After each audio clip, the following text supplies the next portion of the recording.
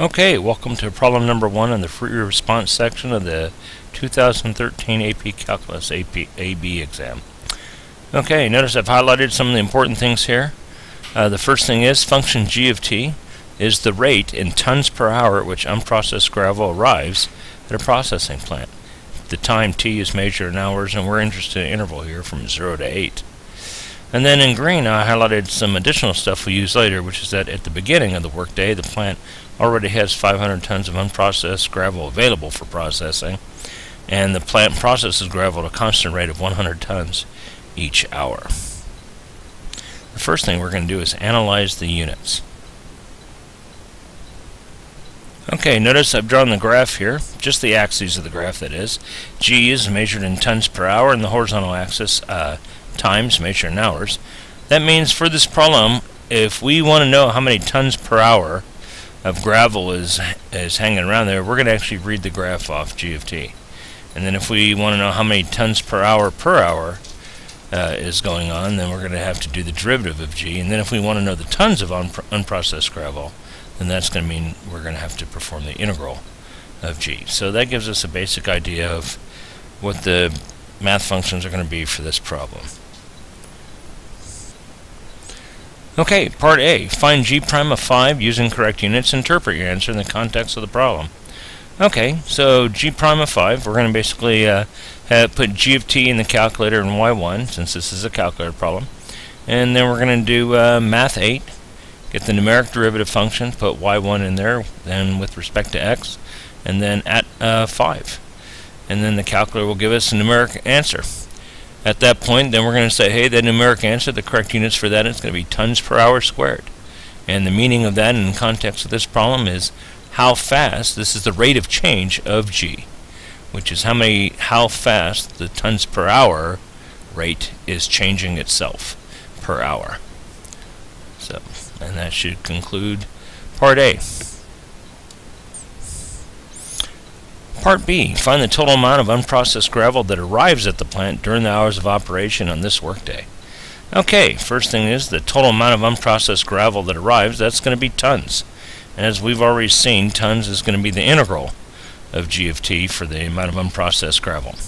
So basically what that means is we're going to take the integral of g of t dt. My pen skills with the mouse here aren't too great. And we're going to do that over the interval that the plant operates during the day, which is from 0 to 8.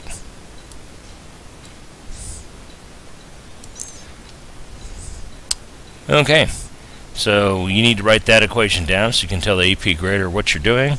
Put an equal sign there. Now put that in your calculator.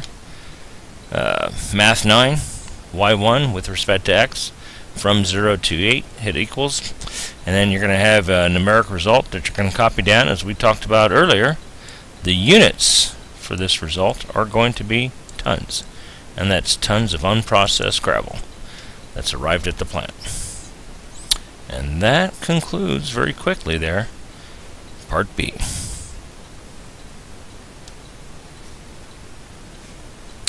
Okay, for part C, is the amount of gravel, or the amount of unprocessed gravel at the plant increasing or decreasing at t equals 5 hours? Show the work that leads to your answer.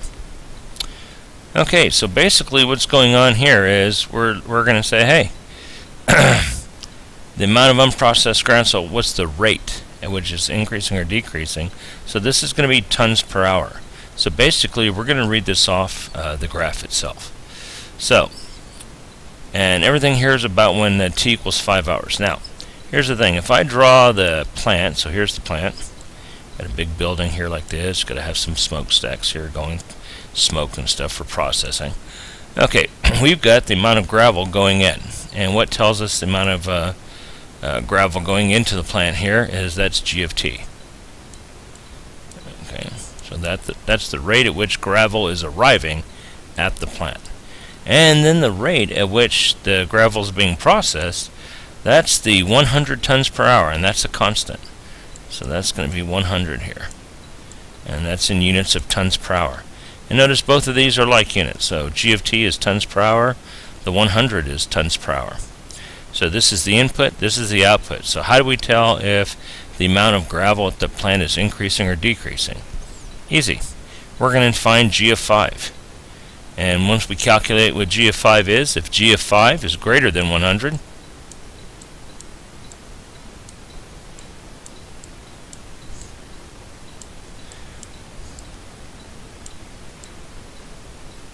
that means the amount of gravel in the plant is increasing. So the stockpile gravel outside the plant itself is getting larger.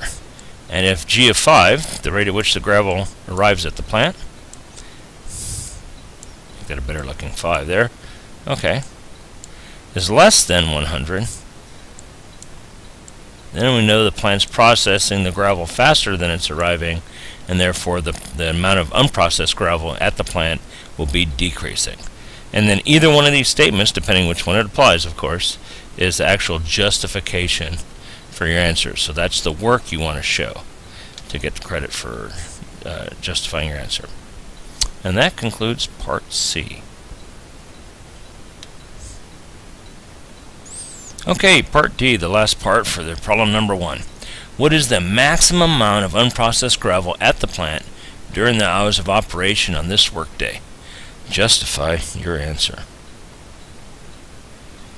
Okay, here's my calculator, and I have the graphs shown here. The first one here, this curve starting up high and about 135, going down to about 45, and then starting back up is the G of T function. And then this horizontal line here is the output function, that's the 100 tons per hour. So again, the vertical axis here is tons per hour, horizontal axis is hours. Okay, let me turn the calculator back on just so you know where my window is. I set the domain from 0 to 8, and then x min y min and y max to 40 and 140 respectively. And I set the scale, the tick marks, to 10 for easy reading. So there's the graph. So what does this graph mean?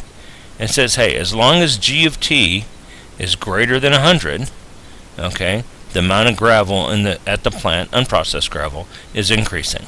And then at this time right here, they're equal. So the plant's processing just as much gravel as is coming in at that exact moment in time. And then after that moment, for the remainder of the hours of the plant operation, all the way from this point to 8, then notice that G of T is less than 100. So at this point, the amount of unprocessed gravel will be decreasing. So when is the amount of unprocessed gravel at a maximum? Right at this point right here, because it starts out at 700 tons or 500 tons right here at the beginning of the day. It comes in faster than it's going out all the way up until this time right here, and then at that point the pile reduces because it's going out for the rest of the time faster than it's coming in. So this is the point of maximum amount of gravel, is that point there. So we're going to calculate that. So I'm going to go second trace, find the 0. Let me slide this up just a hair. So we do the 0 function, left bound, that's cool there. That's at 4.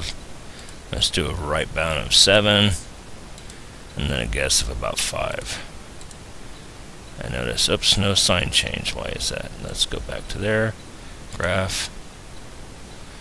Well, let's go here. Second trace. 0. Left bound. There, right bound. And cursor back close to the intersection point. There's my guess. I'll have to stop and figure out why that is.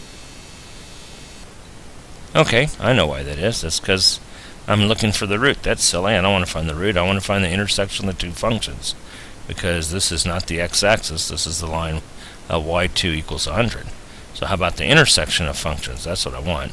So second, calculate the intersection of the two functions. y1 is the cosine function, the G of T. The second curve, y2, is the constant 100 function. The guess there we go, 4.923. Okay, so I'm going to get a text box here and go T is equal to 4.923. So I don't lose that. Alright, so what is the maximum amount of unprocessed gravel at the plant during the hours of operation? The T is important here.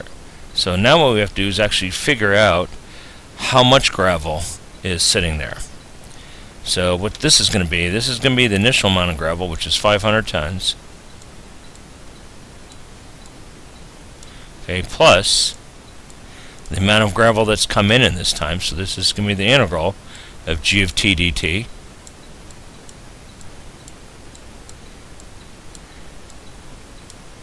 In that time period, and that time period is going to be from 0 to 4.923.